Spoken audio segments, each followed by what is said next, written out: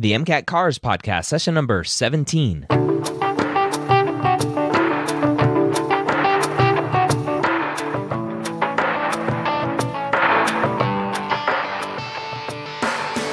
The cars section of the MCAT gives thousands of pre-meds nightmares every night. Whether you're an ESL student, lack confidence while reading, or a slow reader like me, Jack Weston and the medical school headquarters are here to help you score higher in every section so you can be confident you're ready to get the MCAT score of your dreams. Welcome back to the MCAT Cars Podcast. I am glad you are here today, taking some time to better prepare yourself for the MCAT Cars section and the MCAT as a whole. If you are interested in more MCAT Cars prep, go check out medicalschoolhq.net/Jack Weston, which will activate a $100 off promo code to save on your MCAT Cars course at jackweston.com. If you've been listening to this for a while, you know that Jack Weston is probably the best cars tutor out there. And his program and his course, if you are struggling with the car section or if you want a good, solid foundation for how to better analyze and read and comprehend everything that you're going to see on the MCAT, his course is something that you should look into.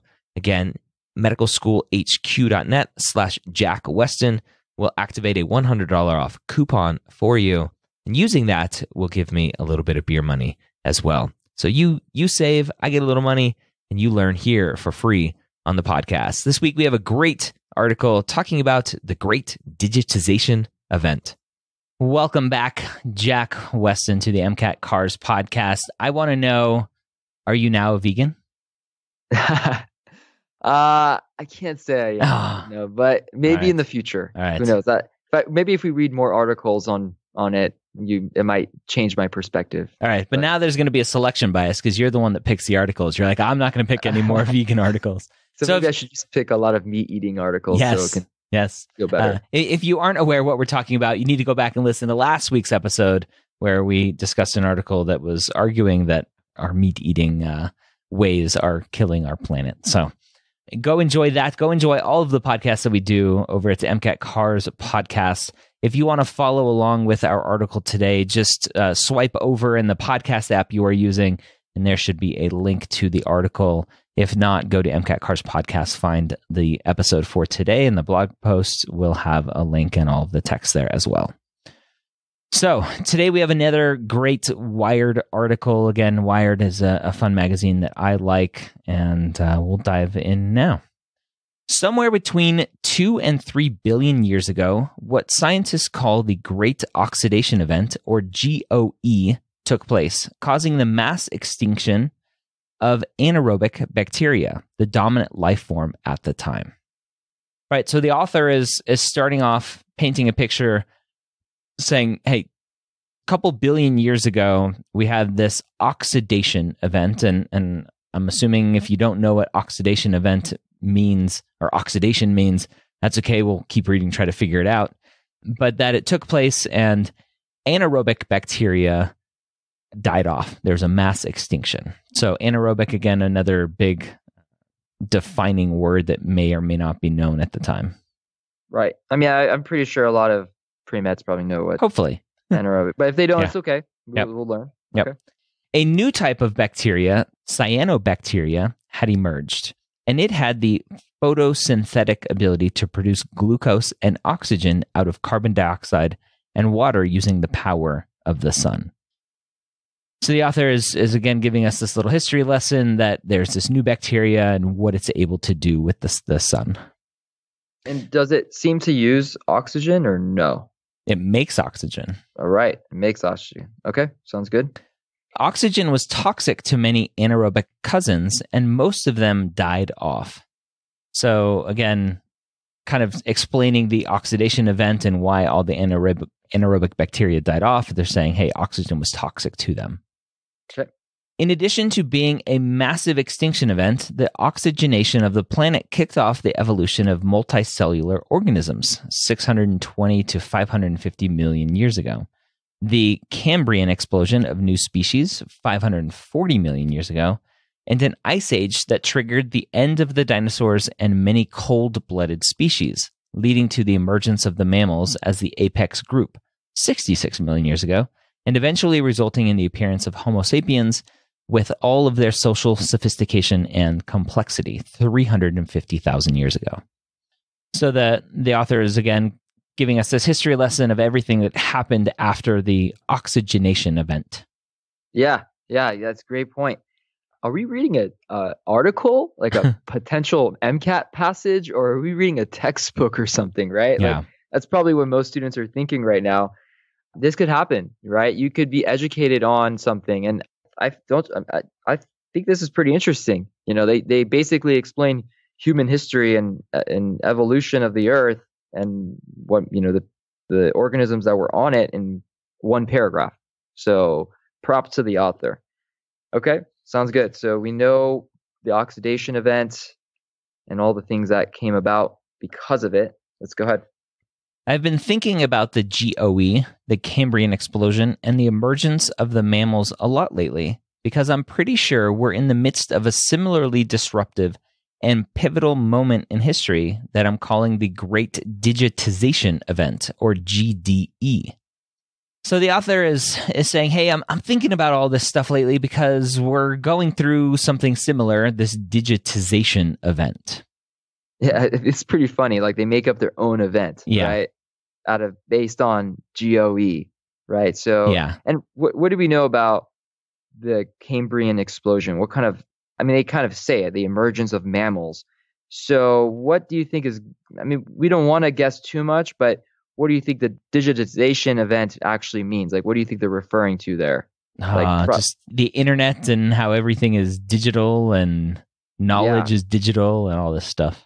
Probably, right? Like maybe some kind of evolution of digital stuff. Great. Yeah. Okay. Yeah. And right now we're in that period where the oxygen, or in this case, the internet, as used today, is rapidly and indifferently killing off many systems while allowing new types of organizations to emerge. So they're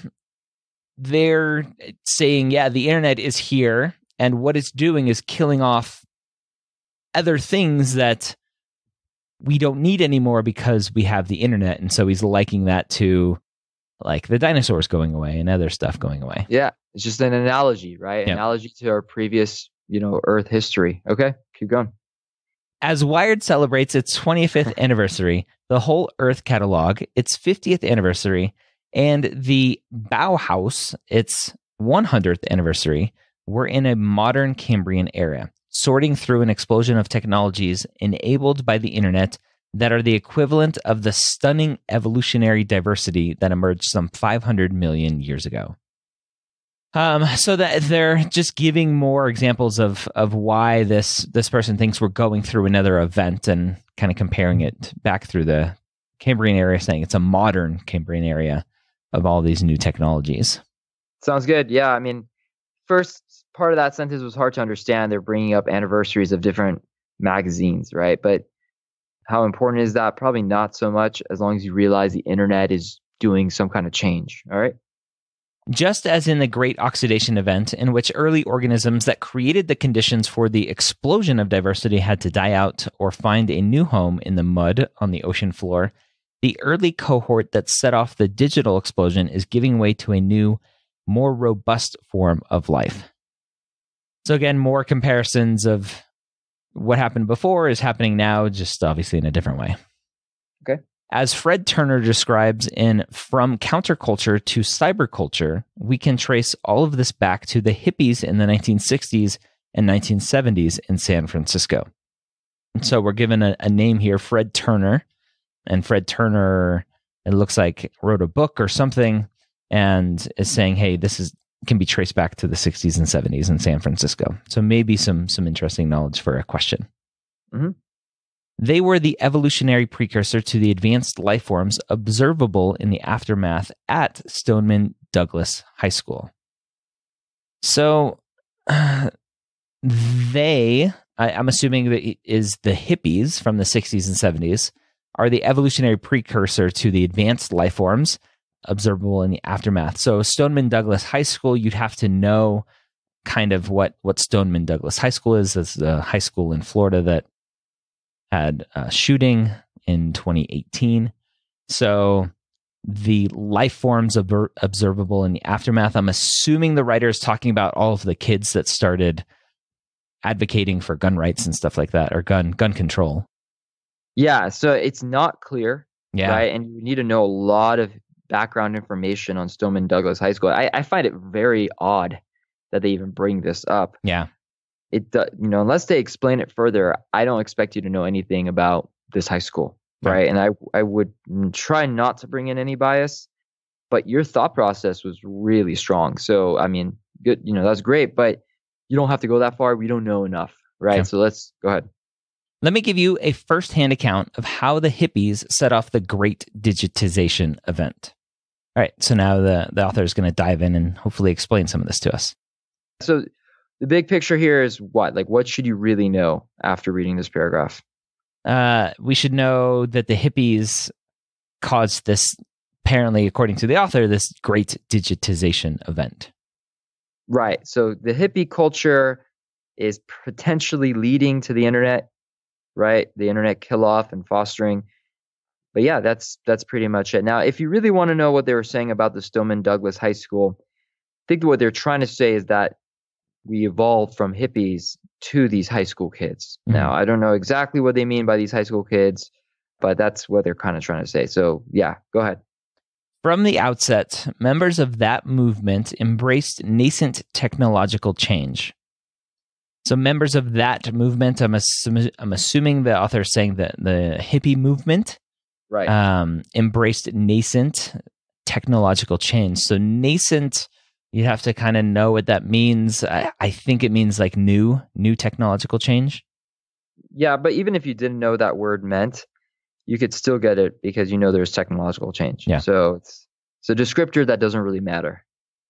Stuart Brand, one of the merry pranksters, began publishing the Whole Earth catalog in 1968, which spawned a collection of other publications that promoted a vision of society that was ecologically sound and socially just. So we're given a name, Stuart Brand, who published the Whole Earth catalog in the 60s, 1968, and how that spawned other collections. And again, talking about ecologically sound and socially just society, a vision of society. So basically, definition of hippie, right? Of these, of socially just and ecologically sound. Yeah. Okay. So what are they saying about that though? Like, what are they trying to make you understand based on that? I don't know. So they're essentially trying to say that maybe the soundness and social just is something that led to this internet, right? They haven't said it yet. They haven't really brought it up, but why else would they bring up the fact about society being ecologically sound and socially just? So maybe they're using something about the internet to help us here, but go ahead. Yeah. Okay. The Whole Earth catalog gave birth to one of the first online communities, the Whole Earth Electronic Link, or WELL, in 1985. So, again, leading to this Whole Earth catalog, which is tied to the hippies and how that was one of the first online communities. Yeah, that clears it up. So great. Yeah, exactly. So why would, they're trying to say that these hippies did some kind of technological change. Maybe had something to do with being socially just or sound, but essentially it led to this internet online community. Great. Yeah. Around that time, Are You Serious and Mark Frost started the magazine High Frontiers, which was later relaunched with Queen Mew and others as Mondo 2000. All right, so we're given some more names. Queen Mew, Mark Frost, and Are You Serious? The initials RU and then Serious. That's a great name. And so they are talking about another magazine and then turning it into Mondo 2000. We don't know the importance of that yet. Yeah, probably not important at all. Just filler. Yep. Okay. The magazine helped legitimize the burgeoning cyberpunk movement, which imbued the growing community of personal computer users and participants in online communities with an 80s version of hippie sensibilities and values. All right, so again, tying together the hippies and our digital movement of how that happened. Great. Yeah. So this hippie kind of online community kind of sparked a movement in some ways and maybe got more people on the internet. Who knows? Okay. A new wave of science fiction, represented by William Gibson's Neuromancer, added the punk rock dystopian edge. All right, so another person, Neuromancer, and William Gibson's Neuromancer, talking about punk rock dystopian edge for science fiction. Great. So what is the big picture of this entire passage? Like, what are they trying to say? What do they want you to know? So it sounds like they want us to know that, yeah, we're going through this digitization event, but really it sounds like the author wants us to make sure that we know the roots and that it started with the hippies in the 60s and 70s. That's excellent. Yeah, that's it. So they started off the passage with this idea of how evolution occurs, right, through change, and this change causes new organisms and new life forms to develop. And then they brought that as an analogy to today's culture and to what's happening today with the digital scene. And then they give us the specifics. How is that happening? Well, it's happening through hippies, right? That's their argument. Their argument or their idea is that hippies helped change the way that we interact with society and the way that we look at technology, right? It's adapting for that reason, right? The internet came about because of them. So we're kind of in a moment in digital evolution where old technology is kind of dying to give way to new and better technology due to hippies, right? That's kind of their point. All right. Awesome. All right, so there you have it, the great digitization event. Say that 10 times fast. Hopefully this podcast was helpful for you, helping you understand, again, breaking down sentences, breaking down what the author is trying to tell you. That is what the MCAT is all about. Whether it's the car section and reading what the author is trying to tell you, or any of the other passages in the science sections or even psych-soc, breaking down what the test writer is trying to tell you. Don't forget, go check out medicalschoolhq.net/Jack Weston to activate that $100 off coupon. Again, that's an affiliate link, so I'll make a little commission on that coupon code. So you save, I win, and you get free prep here on the MCAT Cars Podcast. Don't forget to subscribe in Apple Podcasts, Google Podcasts, Spotify, or wherever you listen to podcasts. Hope you have a great week. We'll see you next time here on the MCAT Cars Podcast.